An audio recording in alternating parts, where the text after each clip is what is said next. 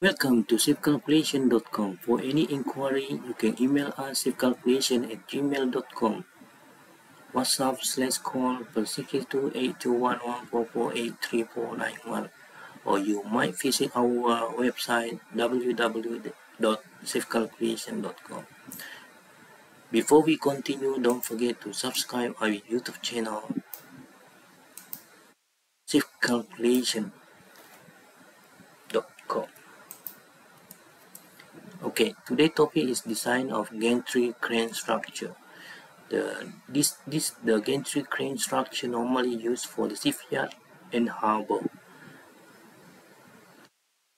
The following is the input data: crane capacity, weight of crane bridge, shell weight of the rack, width of weight, dead load, light load, height, a number of wheels. This one is the wheel spacing, so you can change based on the length of your crane girder or crane beam.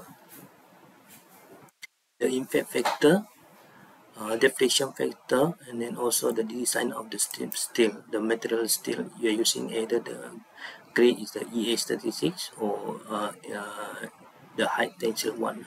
So 355 megapascal. Okay. You might check the book also. The reference is a BS5950. Okay, for the building of steel. And then the load calculation is a vertical load here like this. The maximum static wheel load due to impact. So all these the black text one is the automatically getting the result. So you don't need to change unless all the red text. This one you need to change based on your current design. So you can change whatever you want, but don't change this one. Okay.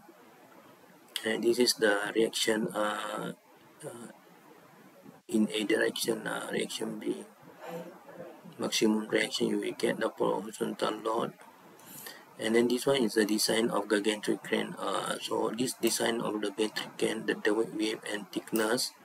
Here, if you change at this side one, if you change, you see here 1 to 5, right? So if you change to be 1 meter, and then will be automatically, even the result also will be automatically. So you don't need to change the black value here.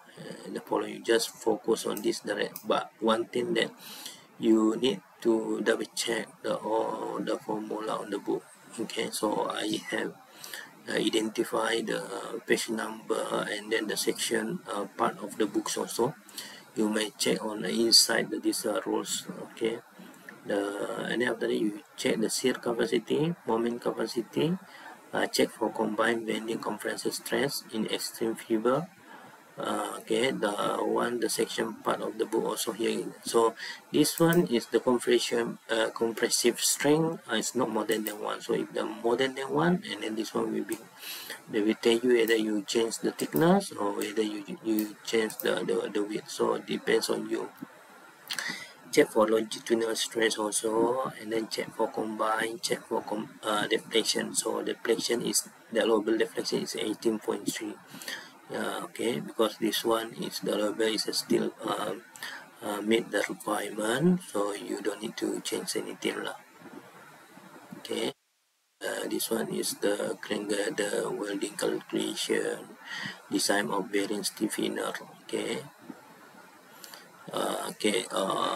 So all the rest you got a satisfactory. You can see the satisfactory here. But let's say that you are going to change the girder to become small, and then you can see here whether pass or not, or either fail. So I put 500 here, 200 here, and then make it the same thickness, but the section modulus will be, so here got the unsafe. Okay, unsafe. Okay, buckling resistance, unsafe. You can see here, right? Unsafe. So this one also not safe, fails in deflection. Okay, revise the thickness. Okay, so you need to change the profile girder here to meet with the requirement. Okay, let's say 1,2,500 and then 450, and then this one becomes satisfactory. Okay, no more unsafe, even this one. So all this one is will be automatically. You don't need to change, but you need to see the book also lah. Okay, so that you are familiar with the formula, you are familiar with the some other input and data. Okay, so here got the liability statement. Liability statement www.calculation.com has meticulous stroke to ensure the accuracy and quality of this template and software. They are designed to significantly reduce the template user's precise setup time or software user working time. However, there are numerous scenarios which could affect the result of them from this template in software. For instance, the input data could be corrupt, the spreadsheet or software could be improperly modified, or some other unforeseeable condition may occur. Therefore, the template or software user is required to independently verify that all aspects of the spreadsheet or software are working properly. www.safecalculation.com assumes no liability for template or software users, including the result of the of time. Okay, you might notify us at safecalculation@gmail.com. Okay, so legal disclaimer statement. All template software notes, documentation, facts, and other information are provided as it is, without warranty of any kind, either express or implied, including without limitation, fitness for a particular purpose or performance.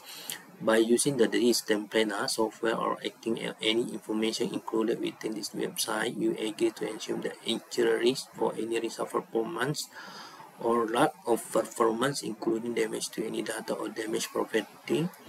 Neither the webmaster, site owner, agent, nor any third party shall be liable to you.